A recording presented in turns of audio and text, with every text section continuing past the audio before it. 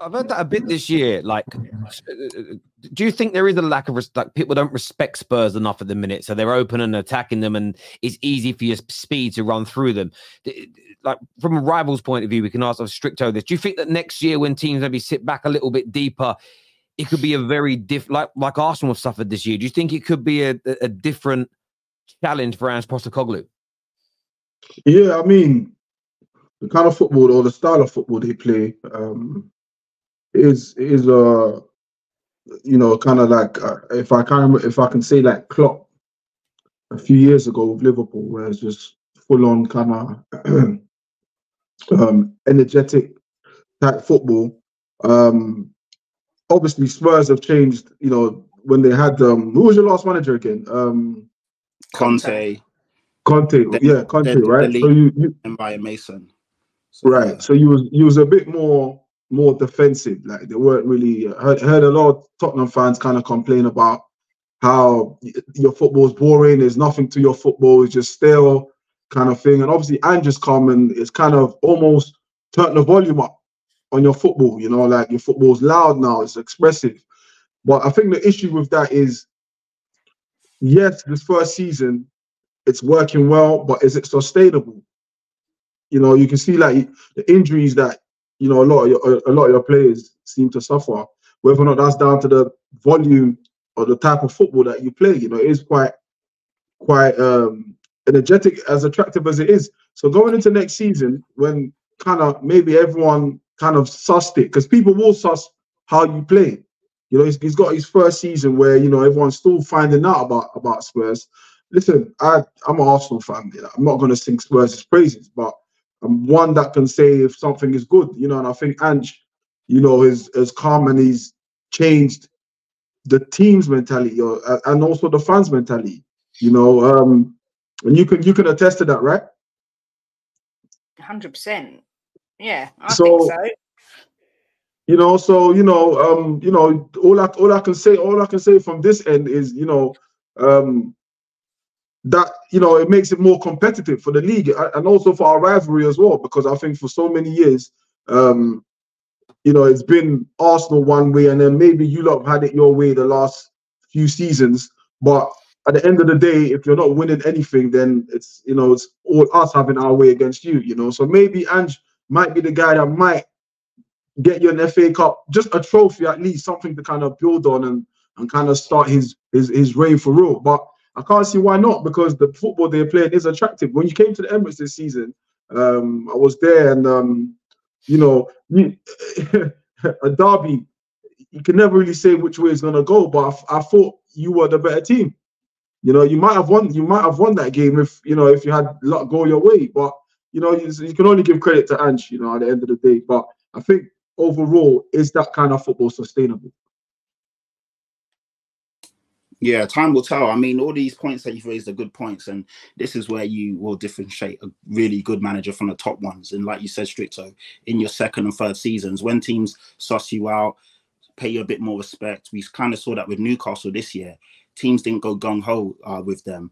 They kind of, especially when you go to St. James's away and look at the difference. And I know they've had injuries. I know all teams have had injuries. But when teams or managers start to show you respect, can you break down the low block? Can you then be assertive and, you know, take the game to the opponents where they're just going to sit back and counter you? And yeah, we'll find that out as time. You know, it's too early to say that yet. I think Newcastle is a great example, actually. I think that's probably the most comparable to, like, okay, how they was last season, and then this season when teams have shown them respect, they've found it a bit more difficult to break down, you know. But last season, you know, they shocked a lot of people, and even defensively as well. They were very solid. Yeah. I mean, look what they did when they came to our ground. They absolutely annihilated us, and obviously away, because, you know, we didn't possibly show them the respect they deserved at that time. This year, teams are showing them respect, and it's a lot harder, as you can see, to get, you know, for them to get results. So yeah, those are good points, but obviously it's too early to say. And like Kate said, I mean, I thought we'd finish 9th this year. I had no hope at all. I didn't even want Ange Postecoglou in the summer, as Terry will know, and all the people that watch this religiously. You know, I voiced my displeasure and concerns about bringing him in. He's blown my you know, expectations out of the water, but it's still a bit of the season to go. Nothing's done yet. But yeah, so far so good because I'm the credit. And like you said, Strict, so the way he's turned the team around, got the players and the fans believing, and implemented this style of football. You know, we talk about different coaches and you can't see what they're trying to do and this and that. You can see what Ange's trying to do, but also at the same time, sometimes I do feel that we are a bit naive and we do need to change it up. I know we talk about playing with and not changing your principles, but sometimes I think we overplay out from the back and it becomes too predictable and teams can just push up and cause, you know, a bit of frustration and all of that. But yeah, these are things that... You know what, sorry to cut you off, bro. Just even going back to, you know, him changing the club around, you know, he's got the fans on side, he's got, you know, obviously the club or whatever. And I think one other maybe underrated aspect of what he's done that's actually played in your favor is he's got the media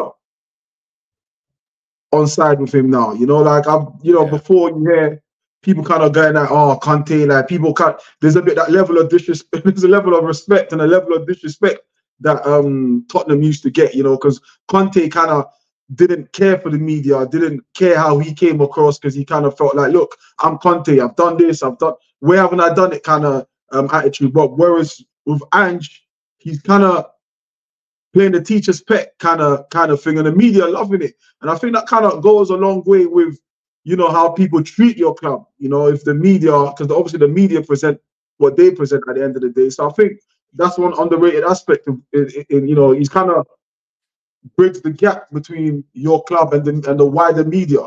And that goes a long way. It certainly does. I think the biggest problem that Ange has got with Spurs is the mentality of the whole club. I think the whole mentality at Tottenham is wrong. Daniel Levy is always wants top four. That's where the money is, and we don't win anything. And I think that is the hardest thing that he's going to have to change. And you know how he does it, how it's going to change, I don't know. But that for me is the big thing. We're showing heart. I mean, last year, if we was 1-1 against Brighton, we would have lost or drawn that game. We don't stop. Ange does push it, and we try till the end. But there's just something Spursy about Spurs, and how you get rid of that Spursiness, I don't know. And that's going to be the ultimate battle for Ange, in my opinion, for any manager that comes into the club. Yeah, it's you're absolutely right. The investment is going to be absolutely key. A few super chats here. Marcy says, Spurs, flatter to deceive. They remind me of Ollie Ball. I mean, we were a moments team, to be fair. But you got to give him more time. Harry Kane is such a serial loser that even Bayern can't win with him. It is poetic if he goes there and not just Bayer Leverkusen win the league. But can you imagine if they go invincible as well? There's an Arsenal connection to that. Can you imagine if they go invincible against Bayern Munich? Oh my word! Should have stayed where he was. You say should have stayed. And then they signed Dyer to make sure they can't win shit. Can you imagine if he wins nothing this year? Oh, that's it would be hilarious.